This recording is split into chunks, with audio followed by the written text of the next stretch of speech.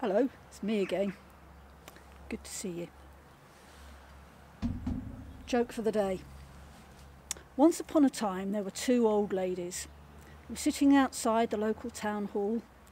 Inside there was a flower competition going on. Local gardener society were there and it was a really big one. And they were sitting there, they're not really into flowers, talking to each other, and they said, "How come nothing exciting ever happens to us anymore?" And one of them said, "Well, I don't know. We could make our own excitement." "Yeah, how's that?" "Tell you what, if I give you £5, will you take off all your clothes and streak through the hall so everyone can see you?" "Oh, yeah, for £5, of course I will," goes the old lady. So with that, the £5 changes hands, and the little old lady removes every last stitch of clothing, goes to the town hall and runs around the entire lap, all the plants and the exhibits and absolutely everything.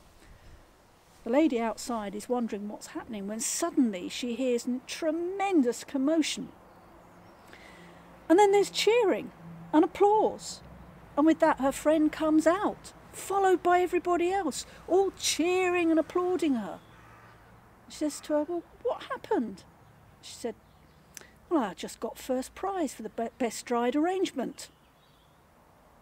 All right. Graham thought it wasn't very funny either. Yeah, he's just saying he did, but anyway. Today, it's a lovely sunny day.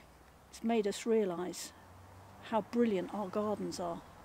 It made me realise how much in need of a lot of work ours is.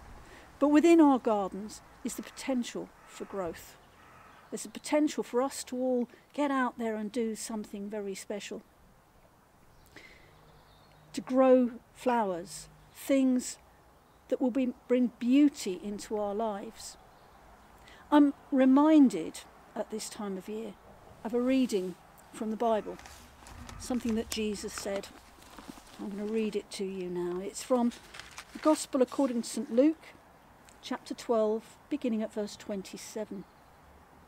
He said, "Consider the lilies, how they grow. They neither toil nor spin. Yet I tell you, even Solomon in all his glory was not clothed like one of these. But if God so clothes the grass of the field, which is alive today and tomorrow is thrown into the oven, how much more will he clothe you, O you of little faith? And do not keep striving for what you eat and for what you drink. And do not keep worrying, for it is the nations of the world that strive after these things, and your Father knows that you need them. Instead, strive for his kingdom, and these things will be given to you as well." These words of faith might be a little bit difficult to stomach at the moment, because I know that we're all very, very worried.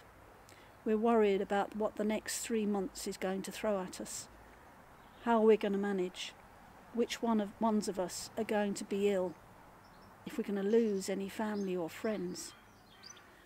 And I can't answer those questions.